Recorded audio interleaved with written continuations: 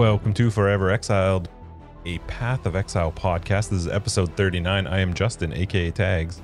And I'm Tyler, Wrecker of Days, if you know what I mean.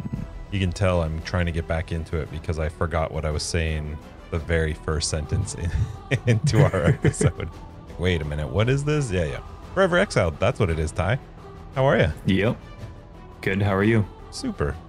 Sweet. Before we get started, just a quick shout out to some new Patreons. We've got Ashwater, Lamelock, and Troy AU. Thank you guys for all joining the crew, supporting the podcast. We really appreciate it. For everybody else listening and all of our other Patrons as well, we love you guys. You can find out more information about our Patreon below, and you can catch us in After Dark if you're one of our patrons.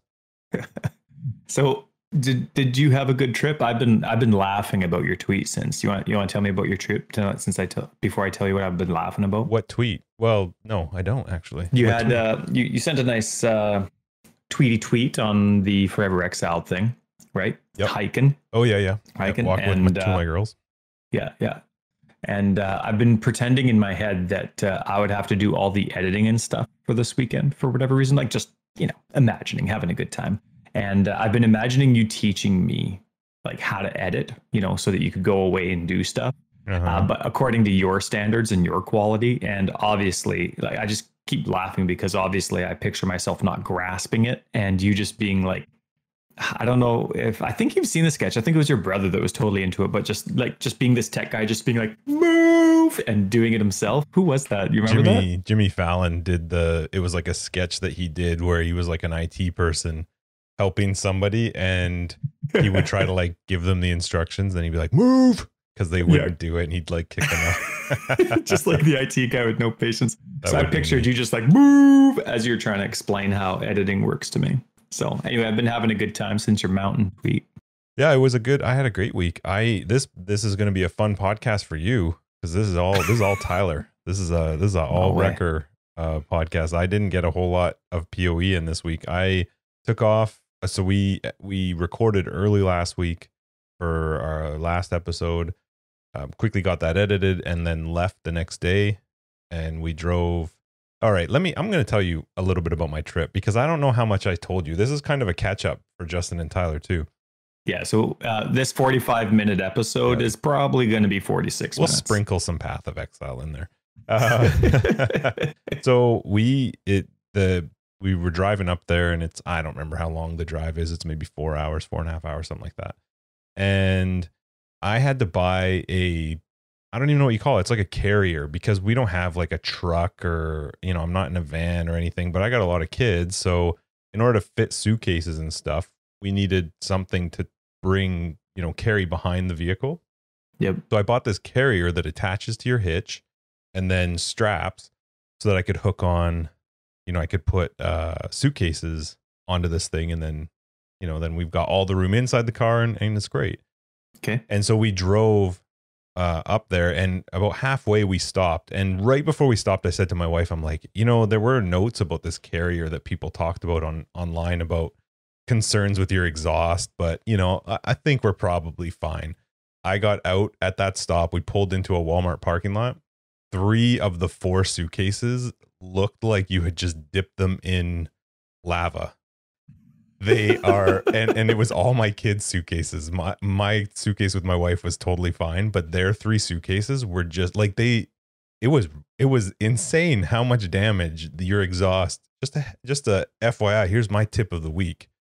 Don't put things close to your exhaust. It was like maybe a foot, maybe about like 13 inches is the distance from the exhaust to the thing, to the tray, like where this carrier tray sits, but it didn't raise it any higher. Like it was literally level with my exhaust, and on my vehicle, the exhaust shoots straight out. It doesn't go down or off to the side or anything like that.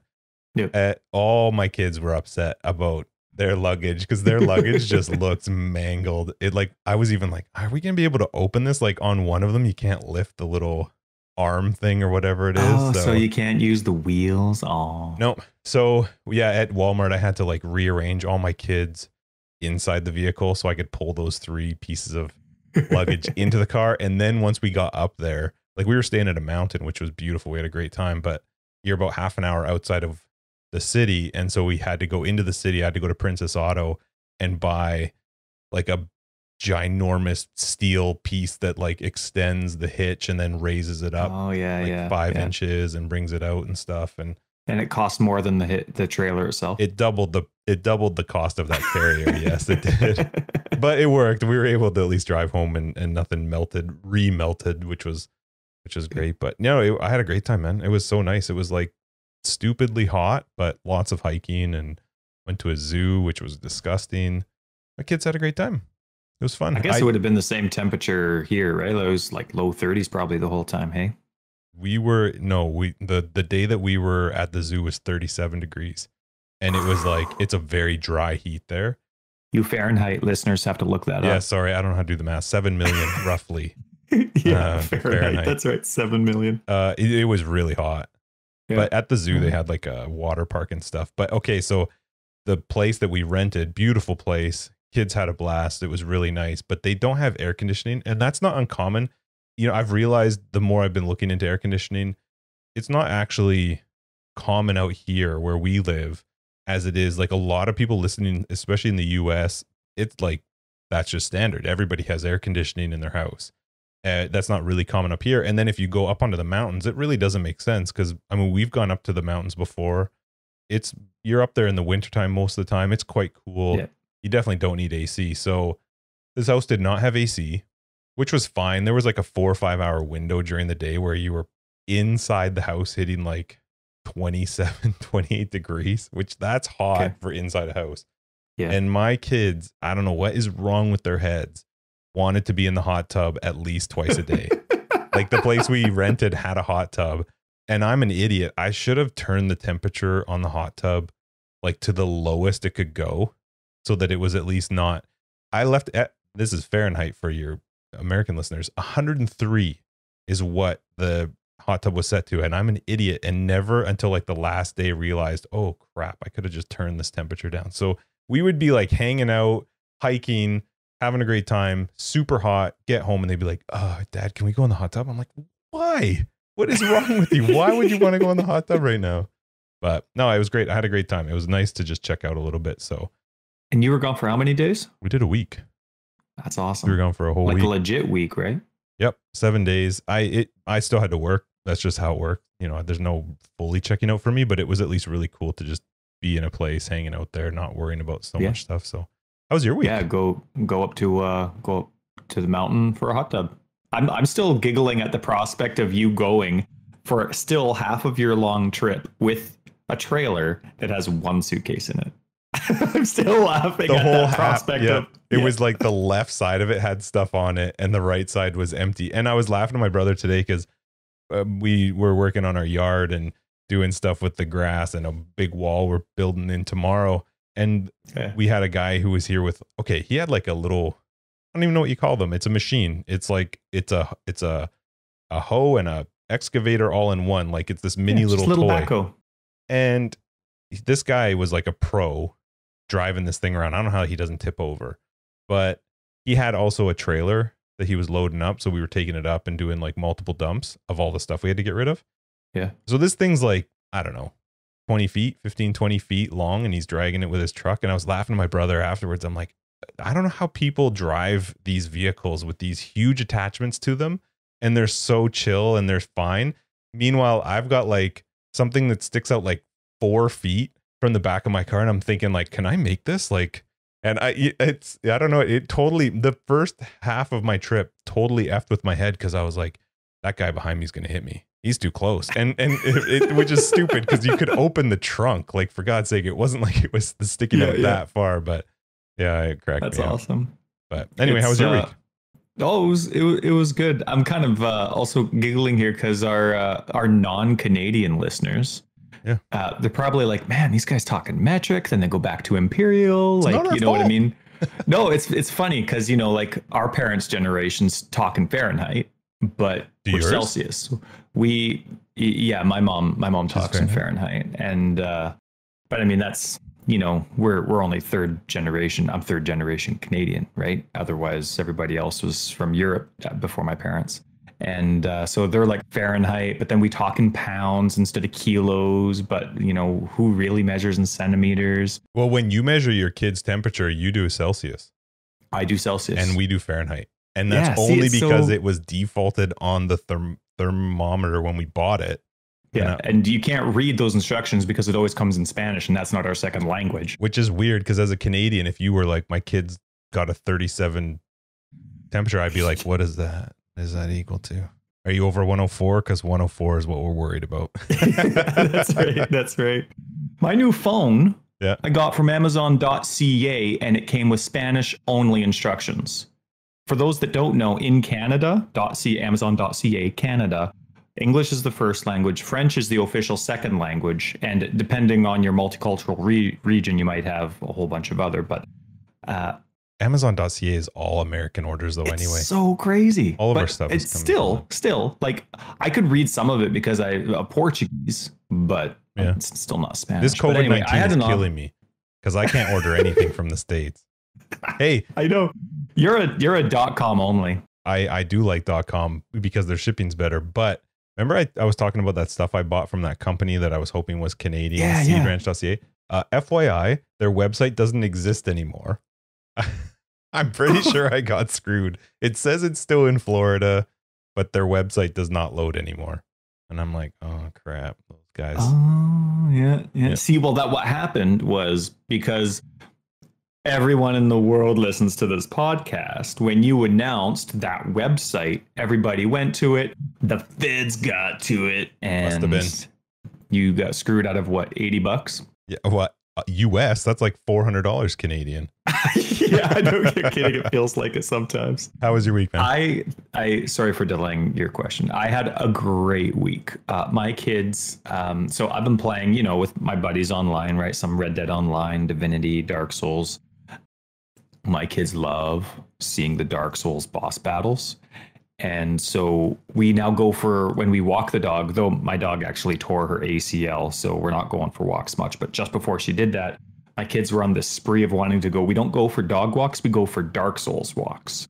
And so they got like their 2 mini hockey sticks they have of their, Canadian hockey teams, right? And then they're walking, but they're actually daggers. They're not hockey sticks, or they're big swords. And my son's always asking me like, hey, should I bring this sword? Does 20 damage, but it attacks slow. But this one does 14 damage, but it attacks fast and it has poison. And so he's asking me which one he should bring. And so I tell him, well, I'm a dot guy, so I'm going to say the dot one. And then he looks at me like I'm an idiot. He puts the dot one down. He picks up the big, heavy hitting one. But anyway, we go for Dark Souls walks. And what that means is when we're walking, they're like fighting and fighting and fighting. And every time there's shade on the sidewalk, they sit down cross-legged at a bonfire and rest until I catch up. Yeah, it's funny that you say that. It's not anywhere in your notes, I don't think, but you texted me a hilarious note about your son and Al Hazim. Were you going to bring that Al Hazmin? Oh, no, I wasn't going to bring that up. I tried. I hate how much I talk about I love talking about my kids. Yeah. But nobody else wants me to talk about my kids. So I do my best to say almost nothing. But I do enjoy some of the small stories. You have to tell them what a 5-year-old said to you. So, all right. So I never knew he saw this battle. Like if he saw, like, because I see sometimes in my YouTube videos, I want to see how I sound with my crappy Xbox mics and stuff. So I have my YouTube videos up sometimes. And my son came up to me today or yesterday, whatever it was. And he's like, hey, Dad, Al Hazim has green portals because he does chaos damage. And I look at him. I didn't know he saw the battle. Maybe he was right beside me for all I know, but I don't remember. And I'm like, yeah, that's right, son. Good job. He's like, he's tricky, but you just have to be on the opposite side of the snakes. I'm like, oh, yeah. Okay. I've never, ever thought that about the portals. I thought that was so funny when you sent that to me. I was like, dang. Yeah. Unfortunately, GGD didn't color code any of their other conquerors. We have 2 white ones, even though one of them's red, and then we have a yellow one. Then there's no yellow powers, but anyway. But yeah, funny. Went for some Dark Souls walks. It was cool seeing my kids resting at some bonfires and filling up their Estus flasks. They even do like that empty sign, when they try and chug your Estus flask, but you have none left and you get stuck in that animation that kills you. And oh man, so my wife was gone, right, for a month, right? Just got back from the Yukon today, and so I've been cooking like always, and I've always felt like such a tough guy cooking onions. Like I don't cry cooking onions. This is the best. I'm like, just going away. I'm putting in way more onions than I should just because I'm feeling so freaking tough about cooking all these onions. And my wife informs me that we've been buying tearless onions since the dawn of time. They sell I a didn't know tearless that. onion? I didn't even know that. So I looked at the bag and yeah, right on it, it says tearless. And we've been buying the same stuff because at Costco, you don't get an option. It's like, hey, you want onions? This is the bag you're buying. And I didn't know they made tearless onions. That's like Jerry Seinfeld making fun of seedless watermelon, you know.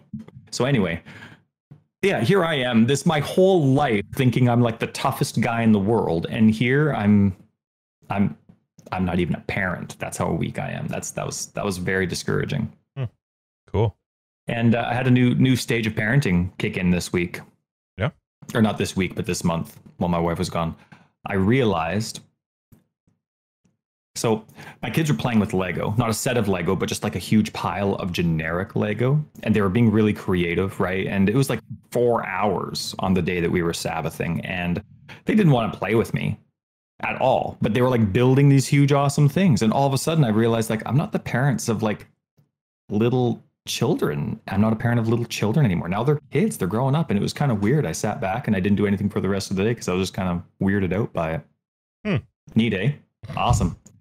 And while we're on the subject, my wife is probably for the office. We have a glass. It's a big glass door to this office where I'm sitting down to do the podcast, and she's probably like creepily staring in, but I can't see her, and she might just like tap to get me to hurry up with this podcast because she just got back today, and all she can think about is the knitting expansion that came out for Sims 2 days ago or 3 days ago. Been started and yet. We're a one PC family, and her first day back, I'm like, sorry, I got the computer all night. I'm hanging out with my bro, J-Dog, you know what I'm saying? So anyway, this is going to be my last PC night for a while. The podcast is going on hiatus for the next 6 months. It's been a pleasure. It'll actually be more enjoyable. We'll just cut you out. Hey, so I had a good week. Thanks for asking. So I didn't mention this, but part of my week involved Netflix, and I only noticed this because you had mentioned something about Netflix, or I saw a note about Netflix. Yeah, I skipped it because I was talking too long. You were talking a lot. Good Lord. But we were because we went up there. It was kind of nice because we got all of our evenings to just chill. There was no computers. We weren't like playing any games or whatever. We were just catching up on some Netflix shows because I'm not into TV. Sure. Like I don't tend to watch it. So I have to tell you though, I don't remember if I mentioned this in the podcast, but we started watching a show called Snowpiercer. Have you heard of that one on Netflix? Yeah, I've heard of it. Watch it. And do you want me to tell you why? Because season 2 is it going to spoil anything? You know me and spoilers. You tell me like if somebody's hair is red, and that bugs me. So the only thing I'm saying is that season 2, like they've announced that there will be a season 2, but Sean Bean is going to be my kryptonite. Okay, I'll watch it. Now you That's have to, seriously right? Like the only thing you could have said, and nobody would even know that. I was talking to my wife. Is there going to be a season 2? So she looked it up and she's like, oh yeah, it looks like they've done a season 2. She's like, who's Sean Bean? And I'm like, what? She's like, yeah, Sean Bean's going to be in season 2. I'm like, he's going to die. He's going to die. But heroically. As soon as I was like, it's Ned Stark. She's like, oh, awesome. That's awesome. Oh, see, that's not even good enough. He's Boromir. Okay. He was Boromir before Ned Stark. See how I discovered Lord of the Rings, not Lord of the Rings, how I discovered Game of Thrones. I'd never heard of the series before, never heard of the books, never heard of anything. I was in the mood for Lord of the Rings, but even though I'm a huge Lord of the Rings freak, I don't really like the movies. So I didn't really want to watch movies. So I was searching Sean Bean on my PVR. That's like I don't know. I think that's a Canadian thing, PVR. That's like your cable box that records stuff. And so I was searching Sean Bean movies that were there that I could watch. And I saw this Game of Thrones thing. I'm like, this is before TV was cool, right? Like, so I saw like, okay, HBO's got this Game of Thrones. Well, when did he start doing TV series? Okay, well, I'll check it out. Saw the first episode and I watched the first 4 that night. It was amazing. I freaking loved it. Yeah. But so anyway. My Netflix note was just, I'll check it out because Mr. Bean. Because of Mr. Bean. My Netflix note was just I was super stoked for The Dragon Prince was renewed, but not just for the next season, for the next 4 seasons. A new Witcher prequel will be coming out. That's not season 2. It's like a Witcher prequel. A Splinter Cell anime series is coming out, which is cool.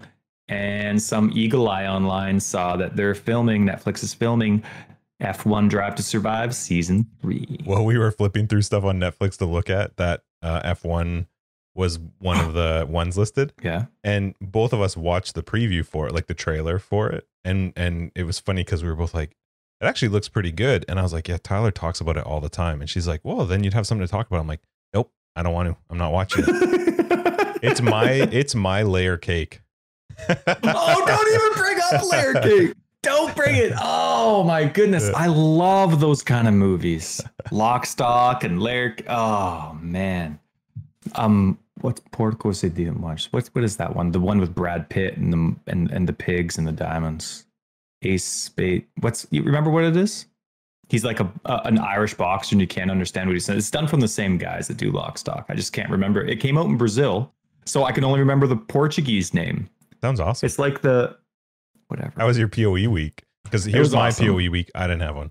I got to see lots of tweets in the Twitters, and we're going to talk about that kind of stuff later. But how was your actual PoE week? Well, now that we're on to PoE content, I'll do my best also to keep it short because we have a ton to hopefully get to today. But somebody before like my PoE week began, when I was just doing guide replies, I got a private message from someone. And it was a very kind, awesome, very encouraging private message, but they signed off with happy grinding. And I'm like, that'll go into the sweet innuendo bank right there. Happy grinding, if you know what I mean. So that was awesome. So that definitely made my PoE week A-okay. I had an awesome Righteous Fire session. Nothing could kill me. Well, except for one guy.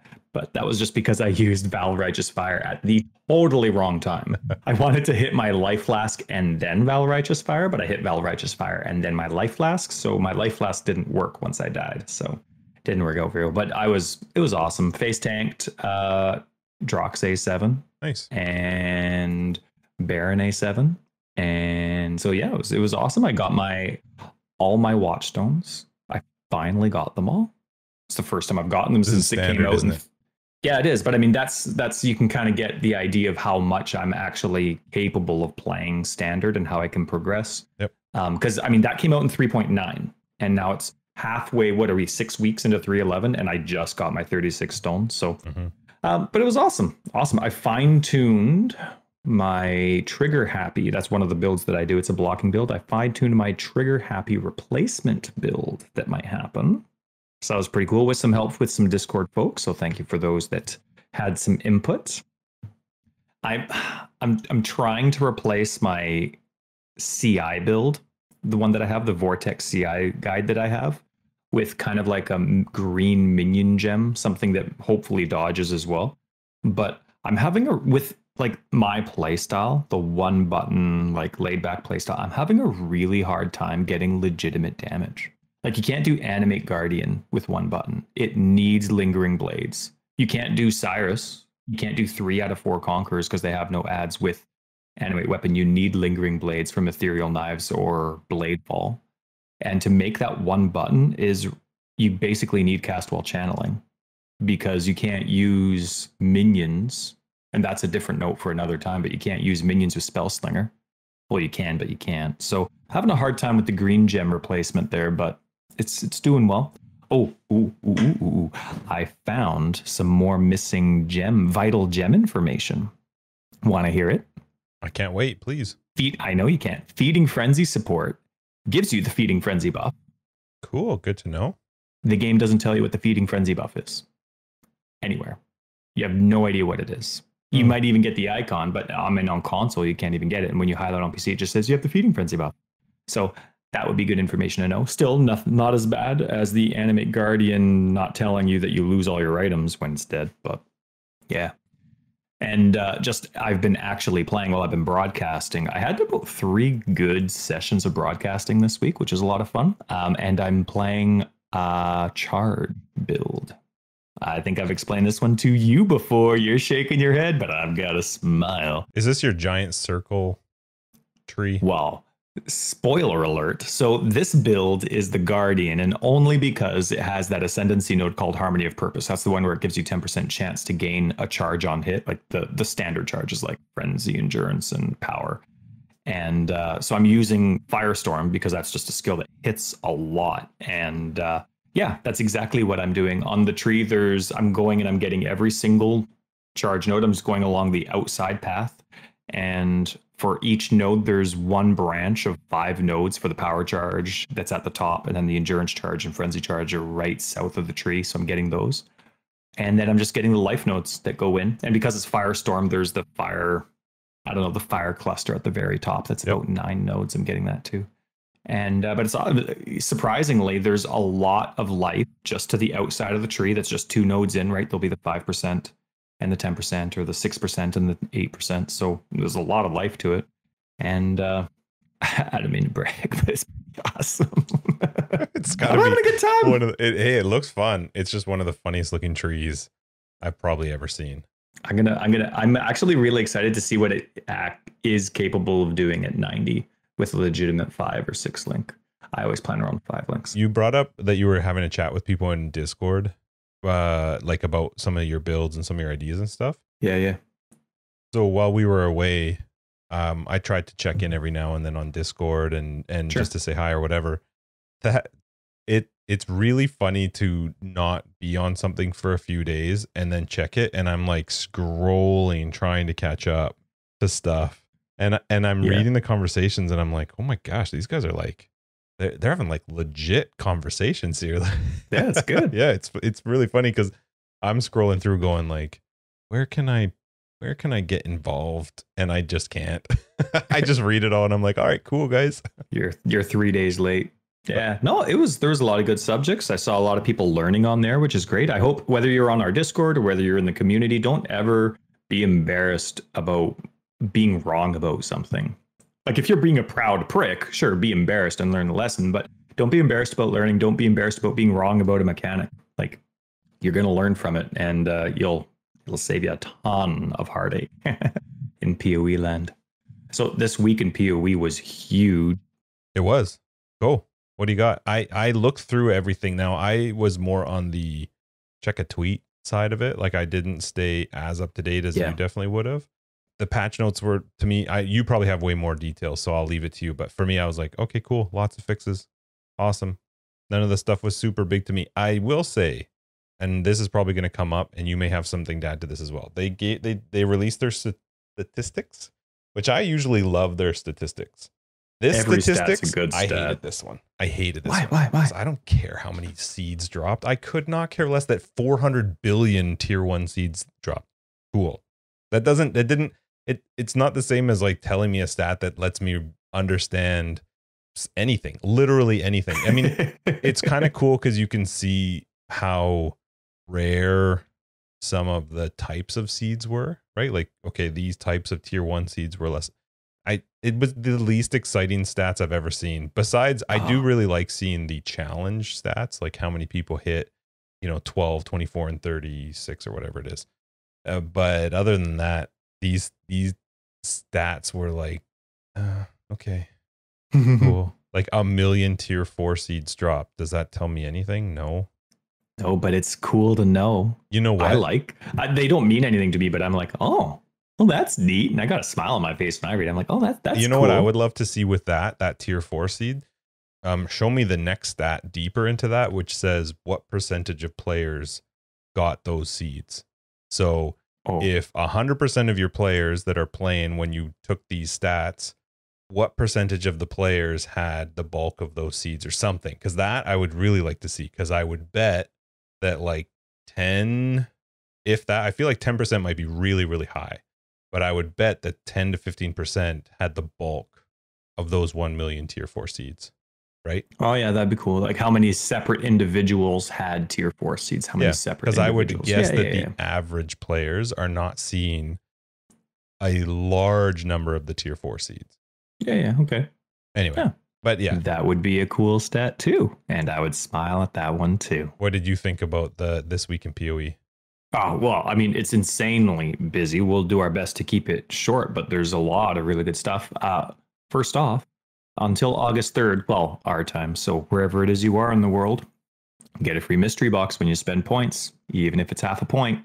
So go for that. What can you buy for half a point? Everything. Okay. I don't know. Nothing. Maybe they'll have like a half point sale. No, what do they have? 5-point sale? No, 50-point sales. That's what they have. 50-point sales.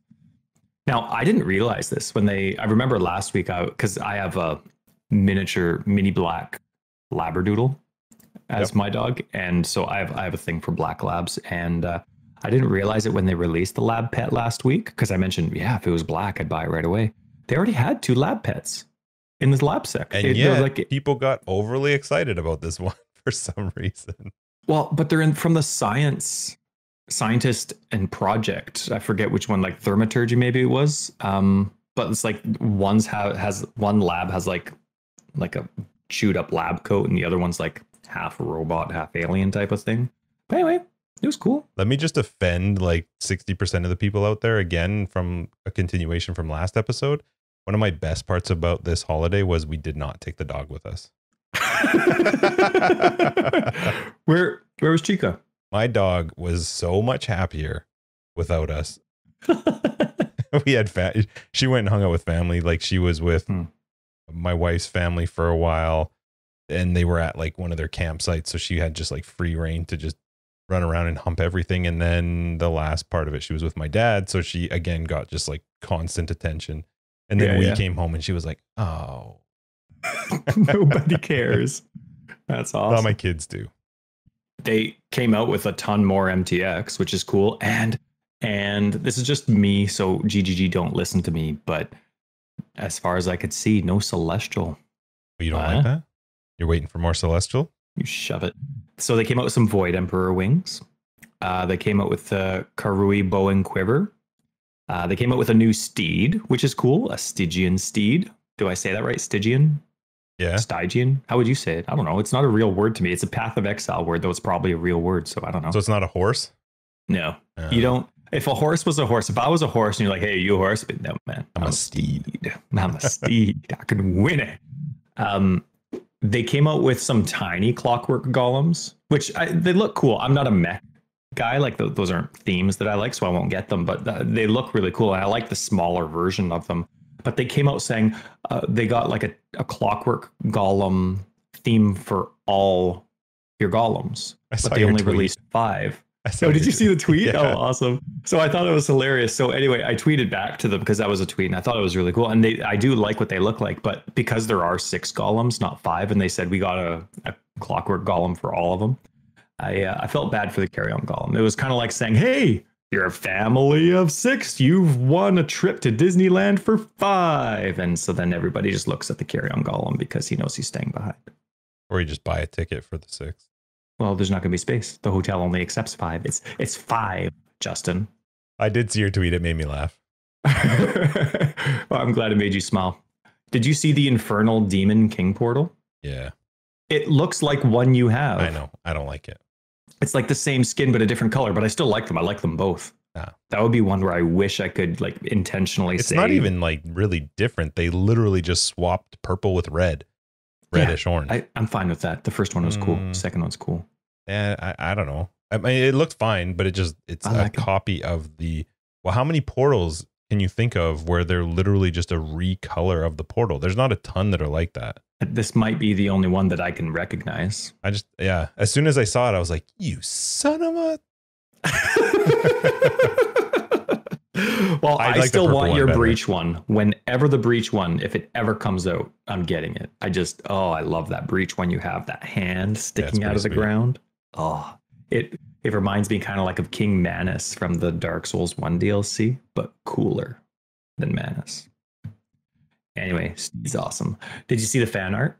I always like looking at the fan art. I'm not artsy fartsy, but I always really like looking at it. So if you like fan art, check that out. And then there were 2 patches, I should say, not 2 bugs, 2 patches. One was a quick fix, and then the other one was pretty long, but all legit fixes, and they were all good. I had 2 shout outs to them. One, and you've already previously mentioned this, and someone in Discord also had some big hype about it, but they fixed a bug where some Xana mission variations weren't offered as options. But the single portal variation will remain permanently disabled. Good. Now, maybe it was mentioned previously. You and I didn't notice, but you had said earlier on in a previous podcast that you hadn't seen one. And so that's awesome that now there's, in my world anyway, official confirmation that they don't exist anymore. Tyler, if I say it, it's official. I should be used to that. I should be used to that. And here was one. I just feel bad for all the people that were rolling like crazy and trying to get this. Fixed a bug which prevented Redeemer influenced boots from being able to roll attack dodge and spell dodge modifiers together. So if you were gunning for that, I just feel bad for you. Now it's fixed. So lucky you. Suckers. Did you check out any of the interviews? No, I saw that they had one, like I was reading just one in particular, but I didn't get a chance to actually read through it. Okay. Well, the first one that they put out wasn't really an interview, it was more of an explanation. It was the story individual that came up with Kirik and how the importance of Kirik within the lore and the difficulty of adding him into, well, because he has a big lore connection. Did they mention when he's going to finally kill off Xana? No, they didn't say that. Did Sorry. they mention him, why, for some reason, he doesn't have pockets to be able to sell stuff to? No, no, they didn't. Wow. Most important questions. Yeah, you should. Well, you should have replied because they asked feedback at the bottom of that post about storytelling and such. So it's called, if you're actually interested in giving, because they were curious, the individual was curious about feedback for how storytelling works, what people like, what people don't like. It was pretty open. So if you have feedback to lore or storytelling in any way, look for the post that says timelines and retcons. Is that a word, retcons? That's Make what sure it said, anyway. Your feedback is better than mine. No, actually, I'm curious if they would, in a Q&A, quote yours. Just before you get on to your next one, I did see this actually, now that you're saying it, and I read the subject and I was like, don't care. Oh, see. Now, this has nothing to do with the individual. I'm sure they're lovely. I just got turned off by one word. So I don't know what word that would be. So this week, GGG interviewed Jeff, who I know is GGG Jeff, and he is the console boss. Ding, ding, ding, and ding. Oh my goodness, read it and appreciate it because it was awesome. It actually was really cool to hear kind of some of the background. That it's not too detailed, but hear some of the background of how different console land is and how many more hurdles they have to go through with Microsoft and Sony as opposed to just the ease of PC land. But man, the console honcho, Justin, is Canadian, so you can't diss console now. Yes, I can. Still will.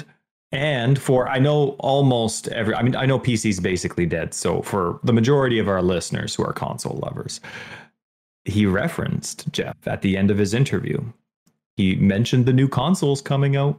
So I've had some questions about how the content's going to come about with the new consoles coming out.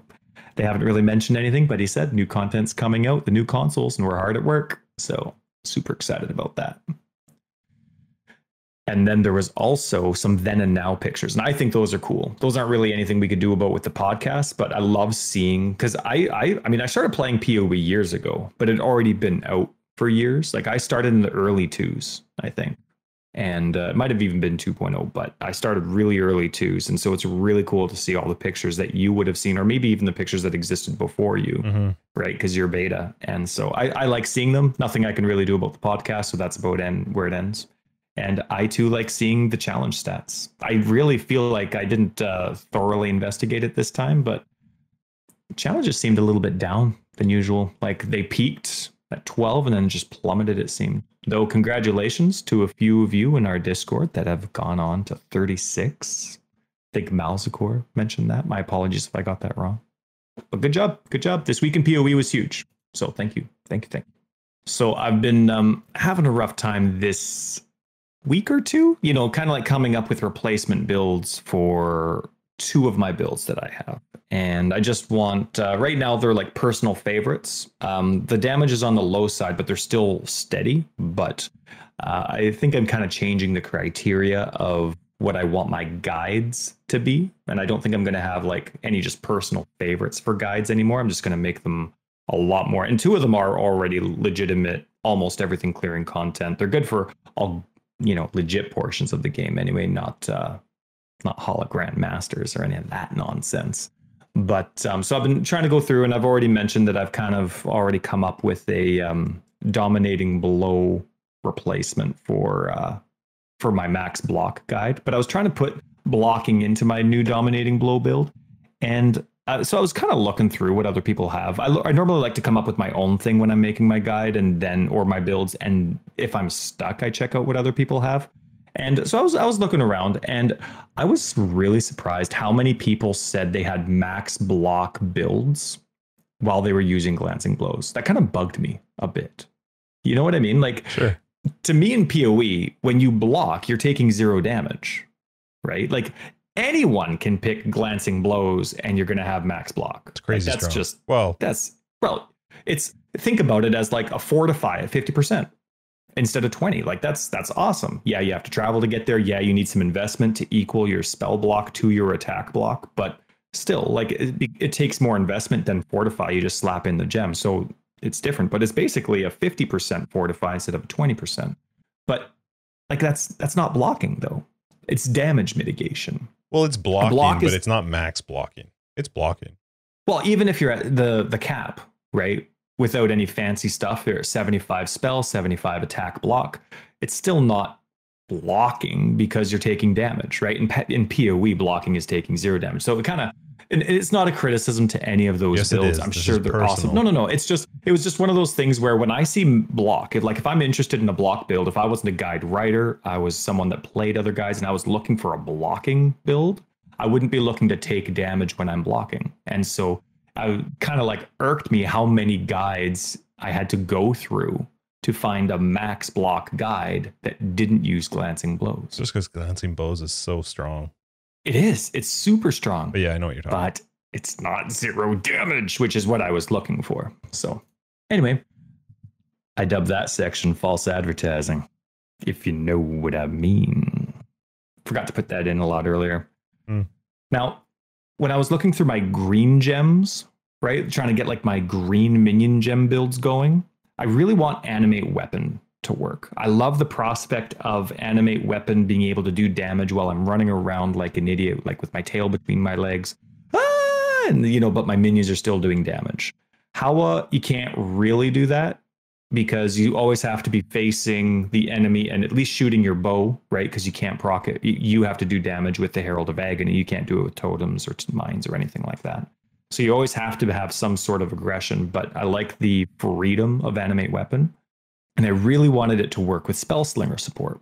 What it says on there, like it says on Spellslinger support, it says there's certain tags that it doesn't work with at all. But then it says it cannot modify minion spells. Do you know what that means? Wait, Spellslinger says that? I didn't think Spellslinger said that. Oh, it doesn't have it in here. We have to load the game. So anyway, Spellslinger supports, it's kind of weird. Only half of the information's on the wiki because it's an active skill and a support skill in itself. It's 1 gem for both of it. On the support version of the skill, it says can't support, what did it say? Mines, traps, or totems. Skills that use traps, mines, or totems. But it also says cannot modify minion spells. And so that I have no idea what that means because I haven't really seen that anywhere else as far as I can remember. And so anyway, I really wanted to use Spellslinger with a lingering blade weapon, which would be what ethereal knives or blade fall. And then my other spell support skill would be, what's it called? Animated weapon, right? Animate weapon. But when I put Spellslinger support on animate weapon, it dropped its damage to absolutely nothing. It still did damage, but I don't know. It didn't really explain it. The wiki doesn't have anything about the actual Spellslinger support. Have you seen something about cannot modify? I've only seen cannot use. So Unleash is another one that does that because I remember looking into Unleash with some of the, like, because you could use it with SRS. It would actually be quite nice, but Unleash has that cannot modify skills of a minion or something to that effect. I don't really know what that means. Is that the skills that the minion uses? I don't know, but I do know that it doesn't work, which is weird. I get the impression, but it's a complete guess that basically it cancels out any supports. you can bring up a minion with this skill if you want to, but all of its supports that you link to it are going to be useless. That's what I get. Like, cannot modify minion spells. That's, to me, what modifying it would be adding a support gem to it. Yeah, except that it's weird that it's worded because it cannot modify the skills of minions. Yeah. I don't really know what that means. So anyway, that's how I really wanted Animate Weapon to work, but I can't, and I can't find any other like one button way to get Lingering Blades and Animate Weapon out. So I was hoping maybe somebody can write us later and tell us exactly what it means, if we're right or wrong on it. So anyway, yeah, it's been a lot of those theory crafting. I really nailed. I'm really excited about my Dominating Blow and Herald of Purity build that I want to come out, but I just cannot figure out a good way to get both legitimate Herald of Agony, because I basically gave up on Animate Weapon for my green minion gem because I just can't get a good lazy way to play it. So Herald of Agony it is, committing to poison. I can't get a good way to do both good Herald of Agony damage and my damage. You know, like if I stay on the right side of the tree, I'm getting awesome me damage, but my Herald of Agony is giving me maybe 100,000 damage. And I mean, that's not worth taking up all the majority of my mana reservation. I could easily fill that with auras and get way more of that me damage for me. You know what I mean? And then if I go up all the way up to Spiritual Aid, so minion damage impacts me, it's nothing compared to what I can get on the right side of on the east side of the tree. So I'm having a hard time with this green minion business. Why does it have to be green? Because I want blue minion build, a red minion build, and a green minion build. And I have very few options with the green minion build. So I'm having a hard time deciding. So anyway, I might only have 3 guides next league. Unacceptable. If I can muster the time to create a new guide as opposed to simply just update these ones. Moving on from your green minion thing. Whatever. We've talked before about leagues, different leagues, league mechanics we like, league mechanics we don't like. We were hoping to have a conversation about this last week. We just couldn't get the time for it. I'm going to pose the question to you because you originally wanted to pose the question to me. If you could phase out league mechanics, would you, and which ones? You'll have to remind me what I'm talking about, but it is related. Okay. So ask me the question again if I get too off topic. Oh, God. To me, Path of Exile is all about the variety of builds you can do. It's about unlimited theory crafting. GGG tries to make this game as balanced as possible. They have hundreds of skills, thousands of nodes to pick from, insane amount of weapons and mods. Like, it's just infinite your possibilities. So when they force you into a timed situation, to me, that cuts so many players out of the equation. And it might set like a benchmark. Okay, well, if you can't do this incursion or you can't do this timed thing, I can't think of any other because I'm going to talk about incursion, but you can't do this. You need to make a better build.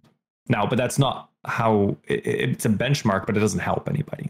You know what I mean? And to me, as soon as you start adding, you have to do this content fast, like the same reasons you hated Delirium, you force people into a specific play style. And that's the complete opposite thing that I love about Path of Exile. Now, that might, my perspective or what I see in Path of Exile might not be something that GGG, like that might not be the vision they have.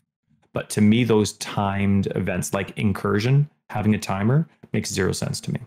You could easily take the timer out and just change how the minions are, or the rewards for that specific incursion when you exit and you go back and see Alva. But, you know, it's all about making the temple. You know, like, I don't like timed stuff ever. Even with Abyss, that time stuff is so less stressful. You can, like, it pauses for you. You know what I mean? Like, the Abyss is the green crack in the ground, right? Yeah.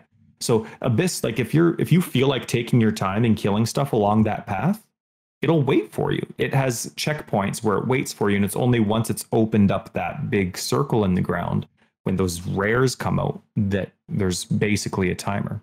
I'd get rid of all time stuff.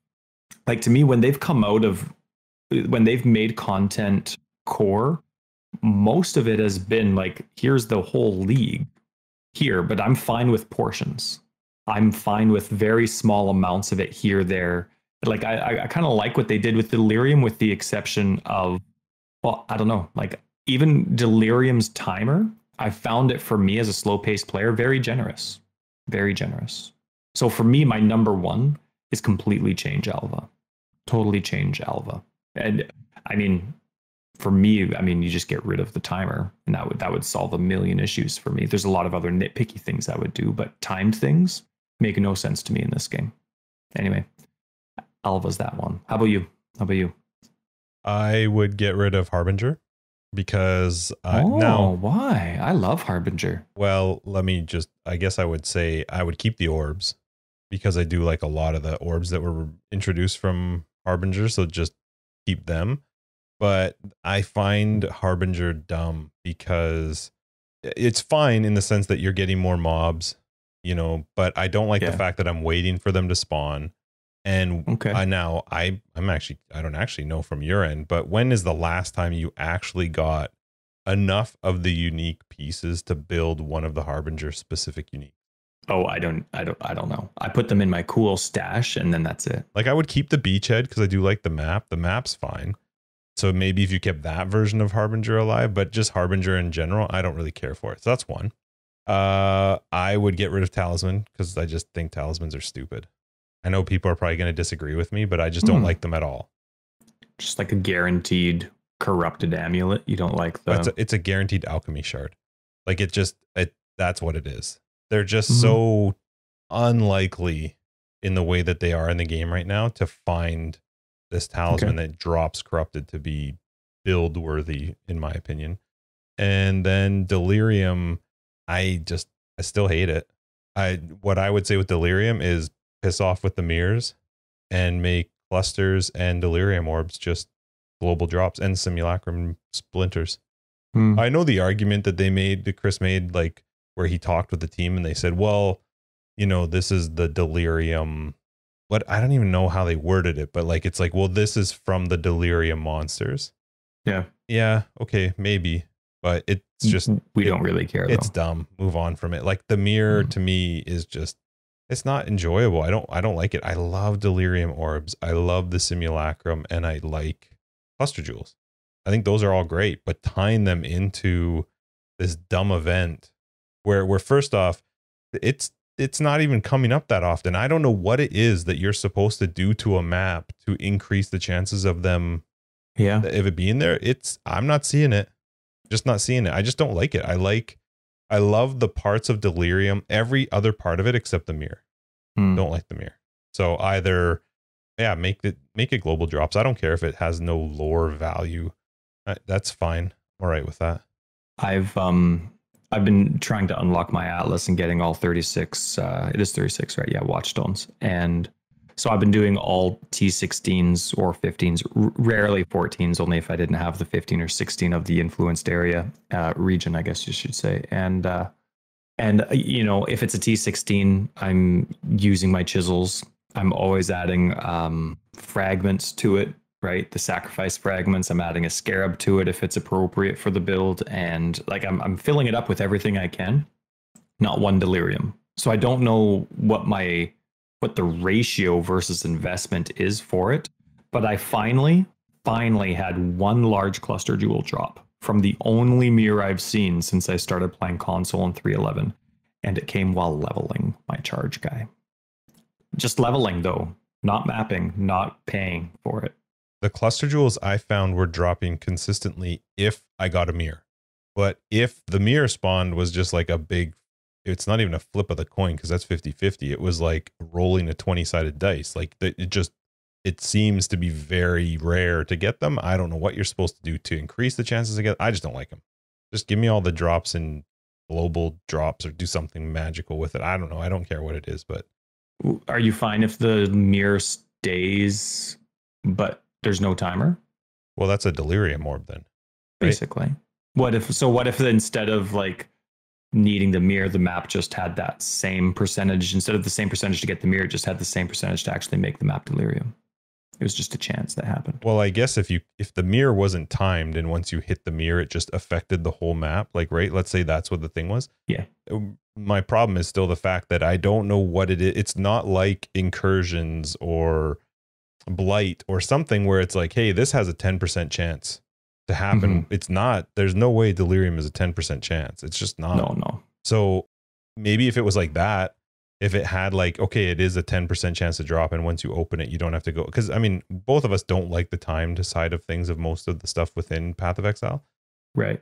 But to me, they've made it even worse, because at least in Incursion, there's a timed event, but the only thing that's affecting is whether you want to do the crazy stuff in the temple, like the double corrupts and the crazy stuff. In Delirium, they based drops upon you being able to complete that timed event.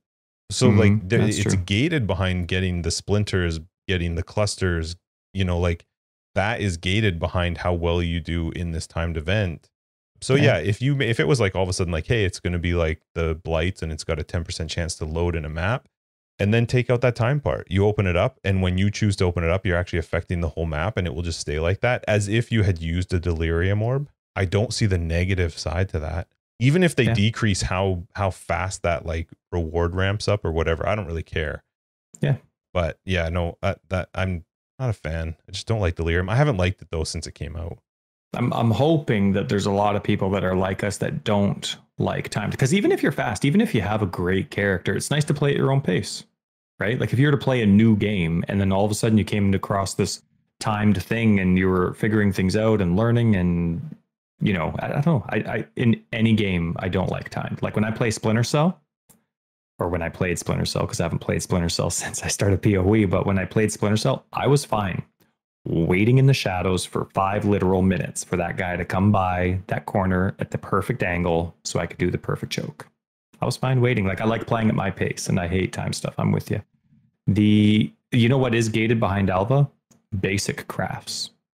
We forget about that because we've unlocked them and they're done. But if you can't do like up to level 3 rooms, you can't get some basic crafts for your crafting bench. Yeah, that's true. Yeah, it's kind of sucks.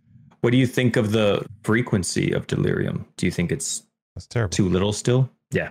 I wish I knew a little bit more to how much investment is required, or like if I'm investing enough to actually get it.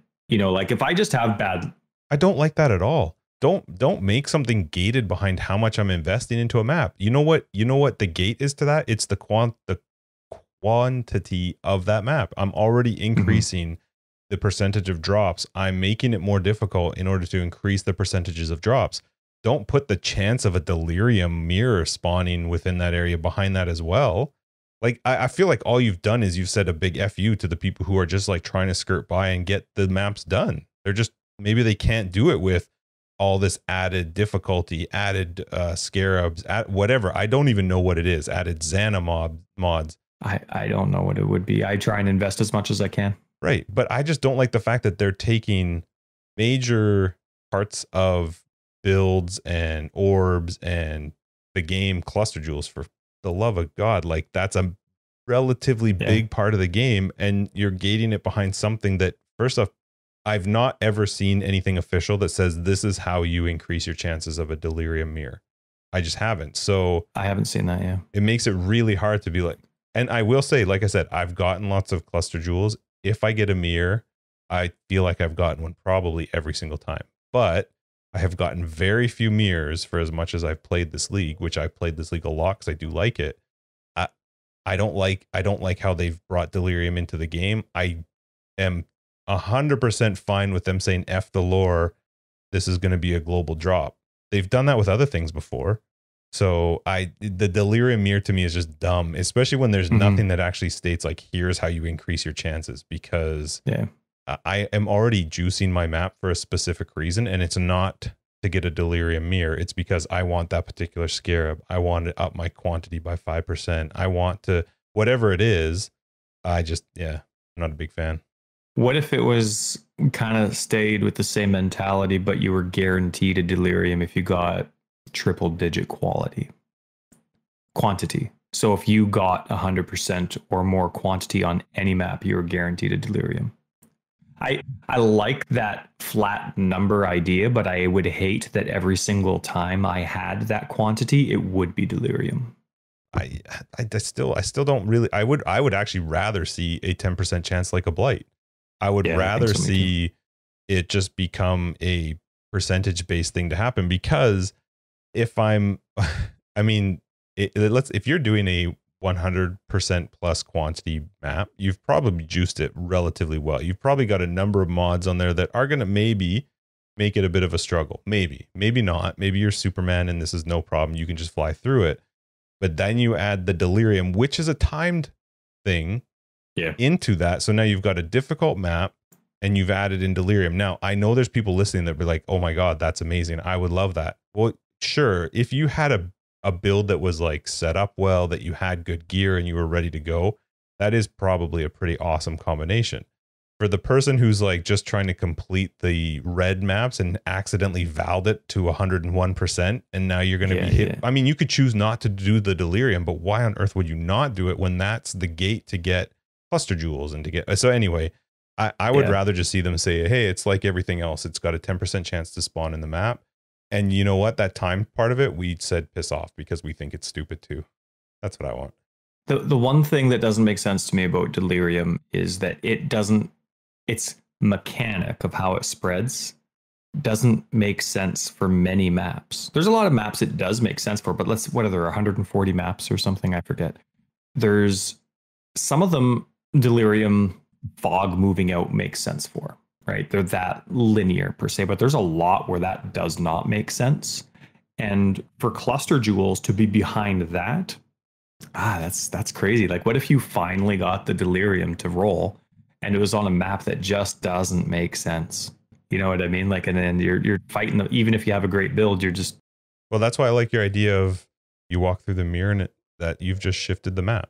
It's now affected the whole map, and you're going to have to go through it with a delirious state. I think that's fine. Or you could choose to ignore it. I like the prospect of choosing to ignore it. If you're that player that's just desperately scraping by trying to get your Atlas bonuses checked off, and you're like still waiting for that one weapon to drop that for some reason has eluded you, so you're still pretty weak for where you are in the game, and you just desperately trying to scrape by. I like the prospect of being able to ignore them. So I guess at the end of this conversation, I'd say I'd still probably want the mirror or just the orb. Like, I still want the choice to do it. It'd be a hard thing to roll flat guaranteed. When you've turned it on, you still have the arrow to turn it off. It's now spread. It's throughout the map. It gets more difficult as you're completing the map. And if you realize like, hey, this is just getting too much, I can hit the button and now my delirious state is done. I can't turn it back on. And you know, if I got anything out of it, I get something out of it. But the gated behind some magical things that nobody knows is annoying, and then gating relatively key parts of the game behind even that just seems even stupider. Yep. In my opinion. That was mechanics. What do you think about crafting recipes? Or I guess I should say maybe vendor recipes? Are there any vendor recipes that you think are totally outdated? I'm terrible at them. So tell me yours, because I the only one. What do you like? You're Chromatic. Awesome at the game, but you ignore vendor recipes. So what do you use? I literally do chromatics and I limit it to, and then I obviously do the jewelers. I will, if I'm doing a specific type of build, then I'll Google some of the good ones for while you're leveling, you know, like, okay, I want a +1 fire wand or something.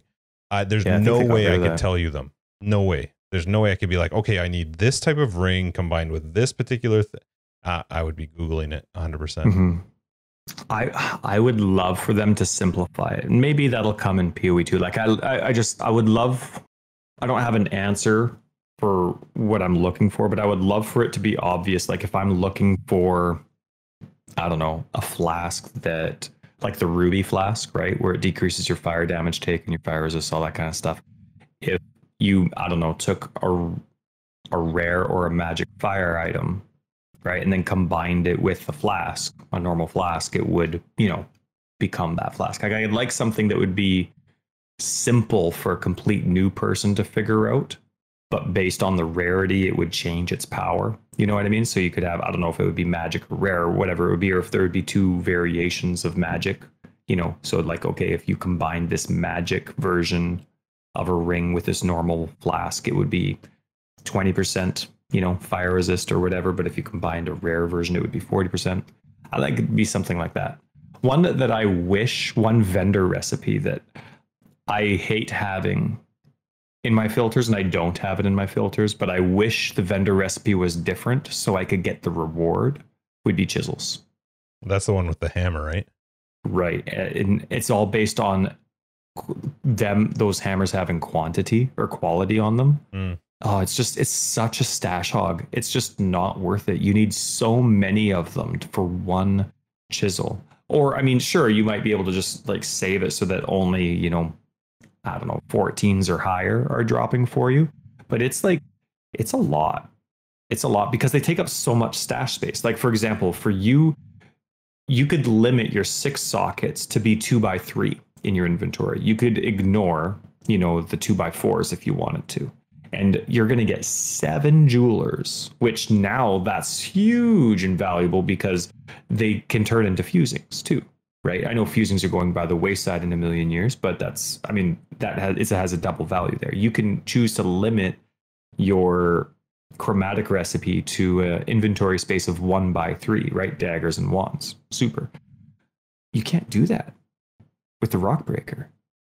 And it takes up, it's a 2x3 every single time. It is so huge. I would love to make, like, still make it work, but have, like, still make it a good investment to get the chisels, because chisels have a pretty big value, but I would love for it to be a lot more efficient for me. You know what I mean? Like, if they had it, even if they just changed the item to be a 1x3, right? Just change whichever item it is. Maybe you can't for lore reasons, but oh man, that would be the one.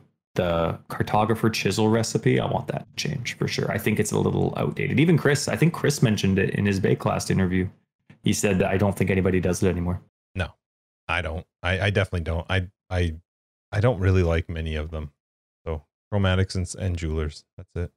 I use a lot more vendor recipes. I definitely take advantage of them. I'm always taking my overstock. I'm the person that takes 5,000 wisdom scrolls and trades them in for portal scrolls, which change those in for transmutes. And like I love going through and doing all the different vendor recipes. I have my exalted shard recipe tab. I have my chaos and regal recipe tab. But yeah, and I do want those specialty tabs as well. Such a weirdo. I hope they do that. Oh, that'd be so sweet.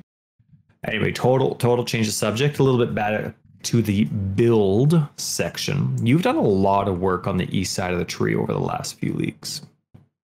And like you're a big fan of the Trickster. What else have you done on the east side of the tree? You did Saboteur this league.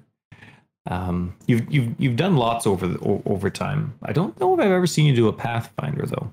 I have, not recently, but I have. Yeah. So we had someone in Discord. My apologies. I do forget who it was, but they were talking about survivability. They were just theory crafting and they were doing their own thing, but they were talking about survivability on the east side of the tree.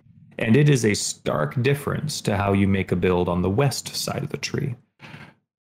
Do you mind saying, like, I obviously have my versions of how I get my survivability on the right side of the tree. How do you go about it? What are some of the key things you look for? Because there's obviously a lot less life on that side of the tree, right? Yeah, I mean, evasion and dodge though. There's so much on the right side. Mm-hmm. Well, it's very different. That's definitely where I would get most of my defense from. You can get a reasonable percentage of life. I also typically, I mean, trying to think, I can't even remember specific builds recently, but with like this league, Ball Lightning Miner, I'm also not getting hit a lot. I'm blinding because of my ascendancy. Like, it's just a different form of defense. But the one thing I will say, as much as I have played a lot on the right side of the tree, I 100% more enjoy life and block and armor because they are set. My armor is going to block 60% of incoming damage or whatever the number is. Yeah. I'm not a big fan of like, well, I've got a 60% chance to not die from this one big hit. So I have played that side of the tree more recently, but I definitely prefer something that's typically more set in stone. Like, this is what my defense is. for sure. But yeah, I'm it's all kind of on the evasion. same page. Yeah, yeah. The thing I don't like about evasion is it's only for attacks, right? It's not about spells. And as you're playing through the game, You can get you're spell dodge though. You can get so much spell dodge. well, spell dodge, yes, but that's not evasion. And so, that's just a different form of investment, and you can only invest so much. The thing I really like about armor is no matter what, it's physical damage, right? And you have your elemental resist you're already trying to cap. And so the thing I like about armor is it's irrelevant to the type of damage that you're getting, whether it's it's always physical, but it's whether it's attacks or spells, it's doing the mitigation. So I like that consistency, like you said as well. But the range is a big component for the east side of the tree for sure, right? There's just safety in range. If you're doing melee on the right side of the tree, movement speed is a huge factor. There's so much movement speed that doesn't exist on the left side of the tree that is on the right side of the tree. So movement speed is huge. I love the dodge. There's only a few dodge nodes. One gives you dodge while you're phasing, one gives you dodge while you're channeling, and then the other one's just that nice dodge cluster where there's two keystones, one after the other. Really like those. But yeah, it's different because you have your builds are a lot faster on the east side of the tree, and that even if your melee is probably your biggest portion of survivability, because you're looking to get like a build. If you're staying on the east side of the tree, you're probably at 150 to 175% life, unless you're throwing ES in there. So anyway, just want to ask that because I saw some people talking about that in Discord in there. So I figured even though that was about a week and a half ago, we'd throw that in. I was mentioning the fact that you get because I can have a ton of spell dodge. You don't like spell dodge? Oh, I love spell dodge, but I was talking evasion. Right, but the dodge and evasion is only evasion. attacks. Right, but if I have 45% chance to dodge a spell, that's still a pretty high percentage. Right, but that's just a different mechanic. Isn't armor only physical though? Armor's physical, but it's irrelevant to the type that it is. It's attack and spell. It's all physical damage. Whereas evasion is only attacks. Wait, what? Armor is what? Armor is just physical attacks. Armor is the physical damage. Physical damage, right? But spells can also be physical damage. Oh, okay. Yeah. And then evasion is only attacks. So any spell coming at you, evasion has 0 value to. Yeah. How many physical spells are there that enemies are doing? Maybe not many, but you're taking physical damage and you already have your elemental resists. Right, but you have your elemental resist no matter what, regardless of whether you're playing evasion or armor. But evasion has nothing to do with spells, period. So every single spell coming your way, evasion has no help with. Only dodge does. Yeah. So if you have like an evasion stacked build, that's only for some of the damage that you're not choosing is coming at you. I'm really curious how many physical spells there are that enemies do, because that's the only spot where the armor would kick in, versus the fact that if I'm playing, especially playing on the right side of the tree, I'm going to have a percentage. I could have, like on my minor, I have I don't think I have it anymore on low life, but prior to low life, I think I had like 45% chance to dodge. Let me see, 45% spell dodge, 40% dodge. And then after those, whether those roll or not, then the evasion kicks in. So I understand what you're saying with regards to armor is going to be against the only spell it's having any effect on is a physical spell. Right. And sure, there might not be that many, but with armor, you're guaranteed your physical mitigation. And then because you're already going to be maxing your elemental resist, you're basically resisting all versions of damage. Right. I guess the difference though is you're talking about playing on the west side of the tree, most likely, definitely more than the east side of the tree. If you're playing the east side of the tree, you're counting on that dodge first off to just flat out not get hit. Right. But then if it is going to, your resists are going to play effect to all the spells, which is the same for armor. But with armor, you are going to take damage. You're just mitigating how much of that damage you're going to take. So I'm just using physical as an example. Whereas with dodge, you first off can just flat out dodge it.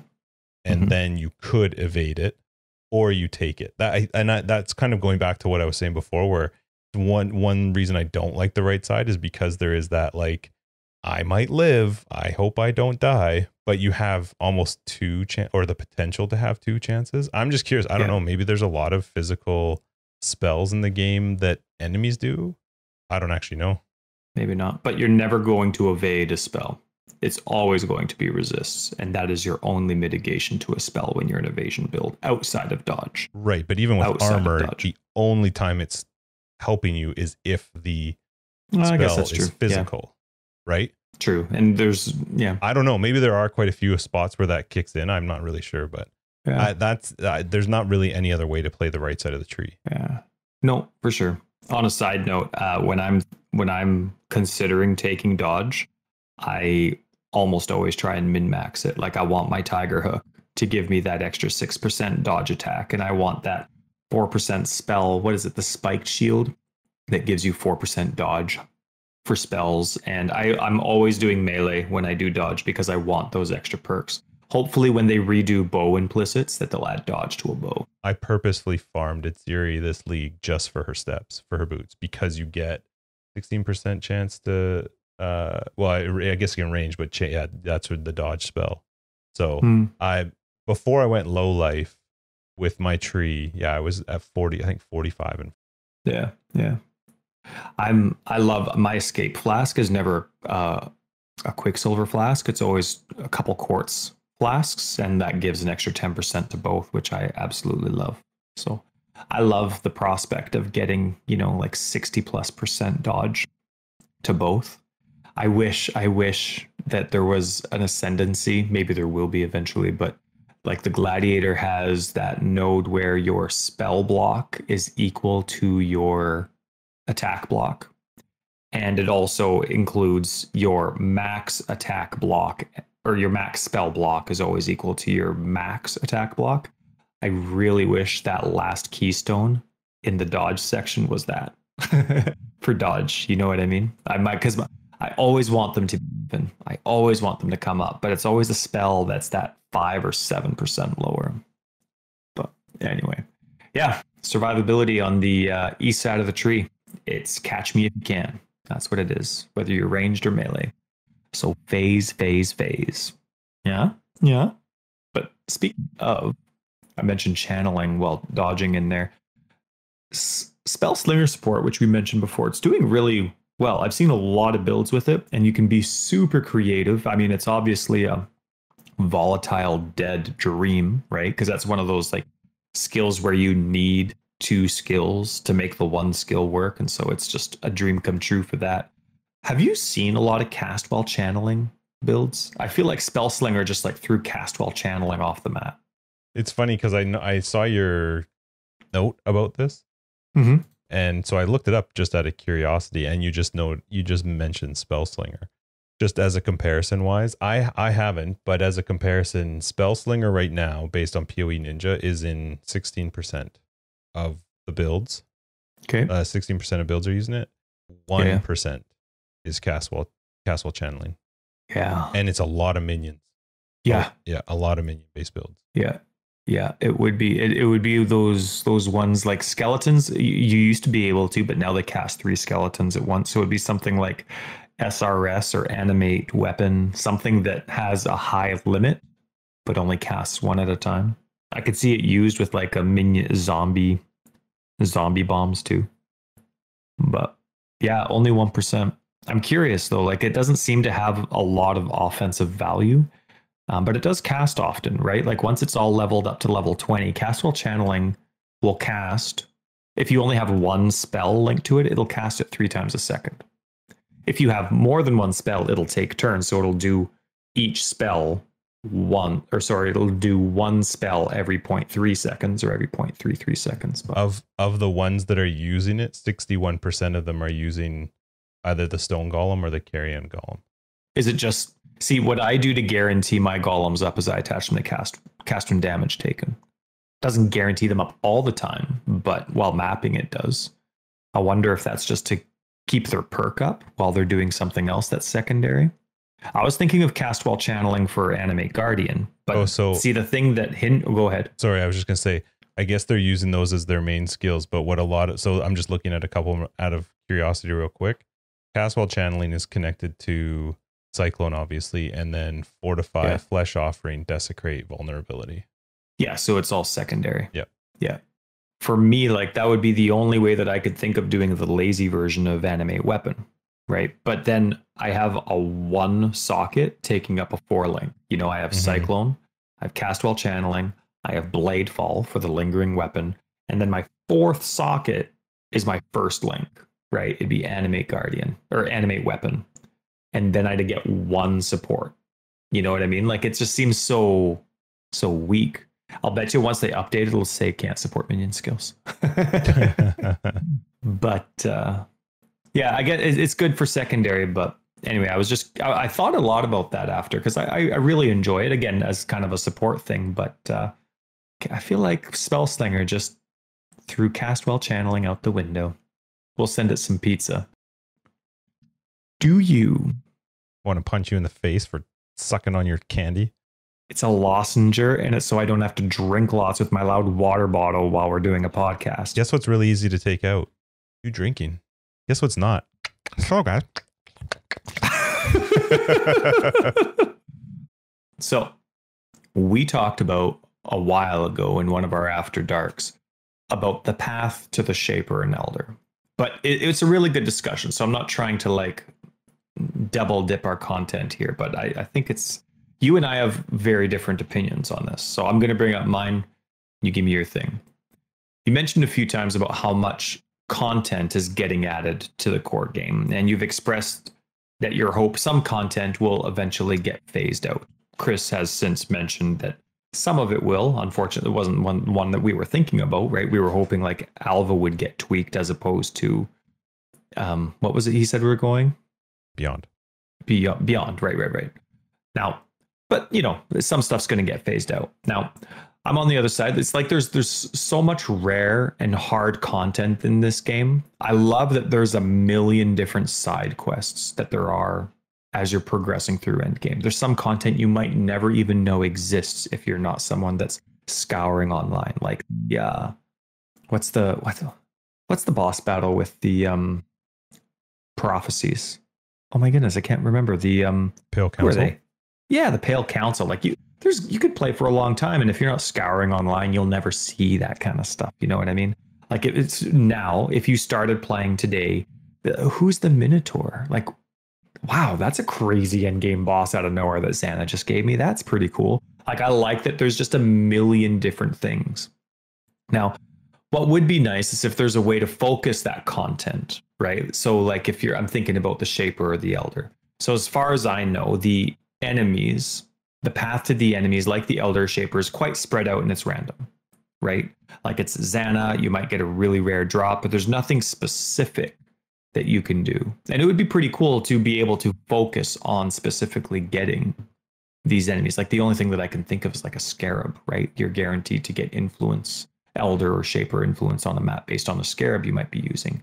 But see, I'm kind of torn. Like I like the ability to focus that content because those are epic battles, but they're really rare, but they're very random.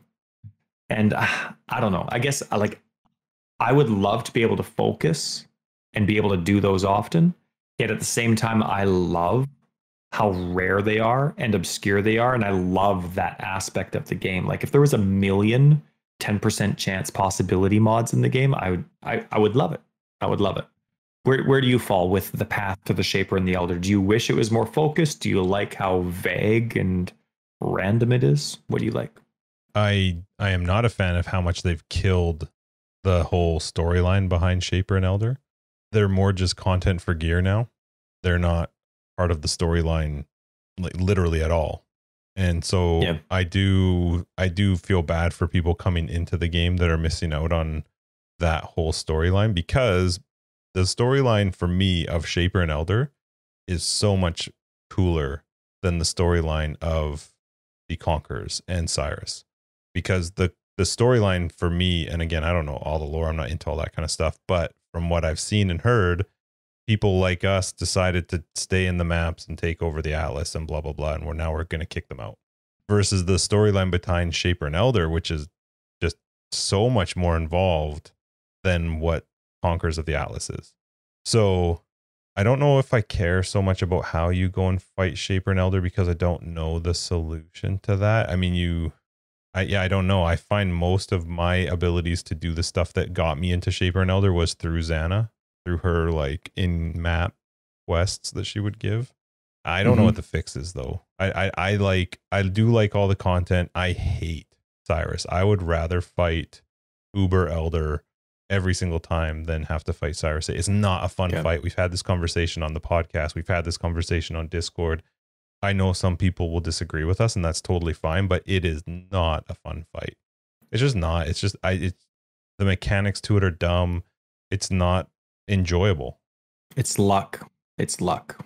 Yeah, it's too much. Too much can happen when you can't see it. And me and you have had a disagreement about this a lot, where you really don't like the off-screen stuff. Right. And I've argued that I don't find a whole lot of off-screen stuff, but on the Cyrus fight, oh my God, it's like 90% of the time. We talked about this on Discord too. Like, if you die, you're in a lot of trouble, because getting back into the fight can be a struggle. Like if you're in the final stage of Cyrus and you don't know where he is, oh my God. Like all of a sudden he says his line and then he fires off that beam that for some reason tracks you. And you're like, what the hell? I didn't even know where he was. So that's a totally different thing. I like them adding content. I don't have a problem with them calling some of that content if it doesn't work or make sense. But I feel like I feel like new players have lost out on the cool storyline of Shaper and Elder. Yeah. The Cyrus story is not as cool to me. Yeah, I know. One thing I do really like that they did when they added the 4 new influences, the Conqueror influences, they kept the Shaper and Elder influences still really strong. Like there wasn't a huge modification there. Some of the stuff got moved to other influences, but the Shaper and Elder are still very coveted influences. So in terms of the gameplay aspect, I could see how they don't want those influences to be very common. But at the same time, maybe it's just because we're, I guess we're at the era now where we're pre-Cyrus players, right? So I have the desire to go back and do those old school battles, and I don't really want them to be rare, but I get that their content needs to be rare. You know what I mean? Like I'm on both sides. I want to fight them a lot, but I still want those items to be rare and super valuable. My problem though is that you can chase the Conquerors and you can go and fight them when you want and how you want. With the Shaper and the Elder, you can't. And in fact, if you're in Trade League, easy. Go and buy the shard. You can go fight them. But that's dumb. And we've had this conversation last league too. And that's coming from a trade person. I don't want to rely on trade to be able to play the game the way I want to. If I'm counting on trying to unlock Elder, I don't know any other way to do it except either hope for a drop or go and do one of Xana's missions and hope that she gives me one. Now, when she gives me one, there's a 1 in 4 chance of it being one that I don't have. Right? Like when I'm at 3 of 4, I'm now, I literally have a 25% chance every time that it even pops up as a possible one to be that 4th one that I don't have yet. I will say with Harvest actually brought in crafts that let you change fragments from one type to another. So I can change an Elder one from, Eradicator to Constrictor or whatever they are. But that's pretty cool. That's it. That's your, there's no way to chase Elder. There isn't. There's nothing that I know of in the game that if I want to fight Shaper and Elder, I can go and, focus on this and then I can go and do it. I can't. Yeah. So I think it's too bad because it is, to me, it's a really fun part of it. Yeah. Oh, I love it. I'm tossed about, I'm so 50-50. I'd be fine with whatever they choose. If I could focus on it, awesome. If it's super rare, then those battles when they happen, you can make it rare, but don't make it RNG. Random. Yeah. Like I don't mind if it's rare and less likely to happen. I like that I can throw a Scarab on and I can, increase my chances of getting Shaper or Elder loot. But when you're putting the chance of actually going to fight one of them as bosses behind RNG, I'm not a big fan of that. I'd rather them swap it. Make it RNG for me to go fight Cyrus and let me go back to fighting Shaper and Elder. Yeah. Make it so that the Conquerors unlock what were they called? The Guardians. And then the Guardians unlock Shaper and Elder. And then Cyrus can be the new Atziri. That'd be awesome. Okay. Never those fragments would only get used for increasing quantity in a map. Quality in a map. Now, I remember for those that don't know, I'm gonna be saying EO and EE. EO is that Keystone Elemental Overload. EE is Elemental Equilibrium, both keystones on the tree. A long time ago, there was an AMA with GGG. I think it was John and Chris.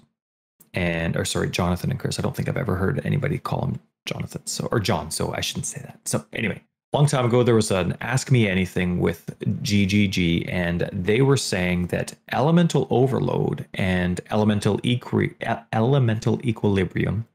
were so overpowered that they most definitely needed to be tuned down.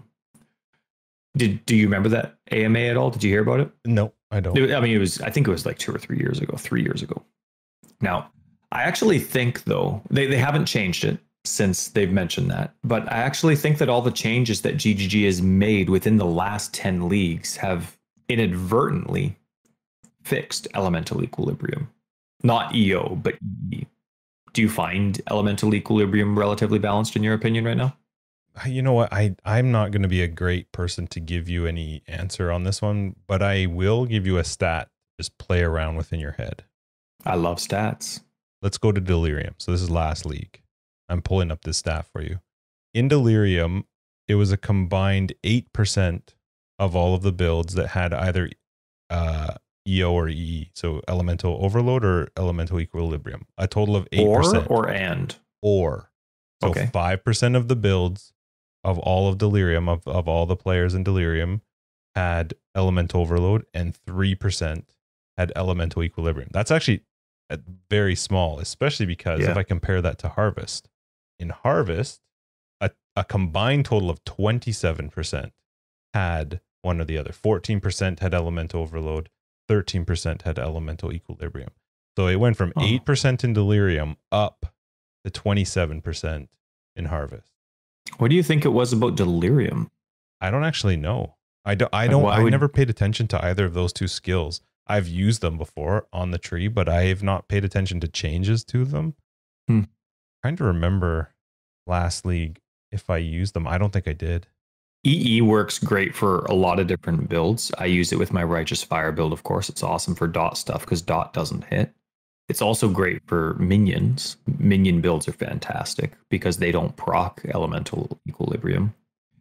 EO, I still find Elemental Overload too strong, but I find Elemental Equilibrium. Why do you find it too strong? I see, for me right now, I can use Cyclone that has a 5 or 6% crit chance, have 0 investment into crit chance. And I always have with Cyclone Elemental Equilibrium or Elemental Overload up, always. So I have Cyclone going with my Righteous Fire build. And I have Elemental Overload selected and it's always on. Always. Now, granted, that's the nature of Cyclone, but I'm also have like a 45% hit chance with Cyclone. Like I have 0 investment into accuracy, 0 investment into crit chance, and it's always on. I think Elemental Overload, now, if I was a GGG staff member and I said this in public, I'd get raped, but I think EO right now has an 8-second duration. If you've crit within 8 seconds, you get this damage bonus. I think it should be 4 seconds or something. Whatever the math would be, but I think it's way too long. I think you need to have right now. I'm not really a crit based guy. I like my minions. So for me to be able to use that with 0 investment, it doesn't make a lot of sense. Now, granted, it doesn't work for minion builds, which is why I only use it on my Righteous Fire guide. But Elemental Equilibrium, I'm finding that it is actually now, with all the changes they've made, in my opinion, with how I like to make my builds, I've found that it's really well balanced. It's really good pros and cons. And I'm finding that with Elemental Equilibrium and this aura setup, I'm getting roughly the same amount of damage that I would without it. So I'm not choosing the pros and cons of Elemental Equilibrium. I'm choosing the pros and cons of the build itself. Right? Whether I'm going with elements or pure physical or if I want to deal with the risk of increase or, the in-game realization or reality of how quickly I'm switching elements. So I haven't played with that side of the tree enough in the last couple leagues to really be able to have much of an input into it. So I'll agree with half of whatever you just said. Okay, yeah. Does that seem fair? Yeah. Justin actually didn't even listen. He just went to go get a sandwich after he gave me his stats, and he just came back. So welcome back. All right, I think it's about time we wrap up episode 39 of Forever Exiled. I am Justin, aka Tagz. And I'm Tyler, Wrecker of Days, if you know what I mean. I'm gonna get that every time. I wish I said it more. Nah, I think we all agree you should not. Thanks a lot for everybody joining us. You can find some more information in the show notes below. We've got our website, foreverexiled.com. We are on Twitter, foreverexiled82. What else? We've got Discord. There's a Discord link. Our Discord's awesome. Everybody's awesome in there, so join us in there. We've got Patreon. If you're curious about our Patreon, you can check us out with the link below. And that's it. We have maybe some exciting news coming in episode 40. We have a killer interview. I'm saying all this stuff right at the end of the episode because I know nobody listens to this part. We have a killer interview coming up pretty soon, so that's exciting. And yeah, thanks a lot for joining us. We'll catch you guys in After Dark if you're a Patreon, and otherwise in episode 40 next week. Peace. If you know what I mean.